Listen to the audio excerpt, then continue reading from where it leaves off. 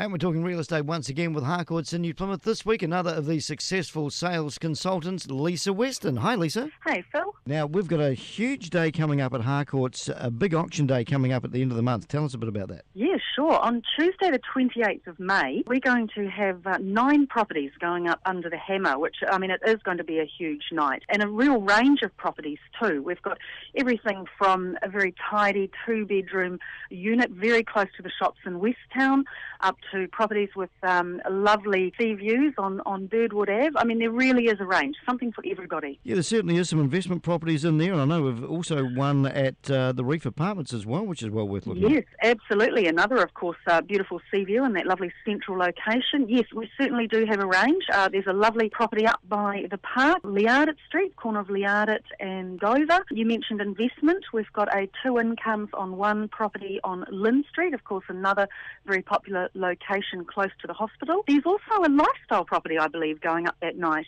Alfred Grove. Yes, certainly a range. You're going to be very busy in the auction room then, not just one auctioneer being used, I understand. No, there'll be 3 auctioneers that night. We'll be using, of course, a couple of our in-house auctioneers, and we have a guest auctioneer, one of Harcourt's top auctioneers, Campbell Danoon, coming up from Wellington. So it should be a very entertaining night. I mean, even if someone just wants to come along and watch how the auction process happens, they are certainly more than welcome. Well, 9 in one night indicates really that auction is becoming much more popular now. I believe so. Taranaki seems to be embracing auction as a method of sale.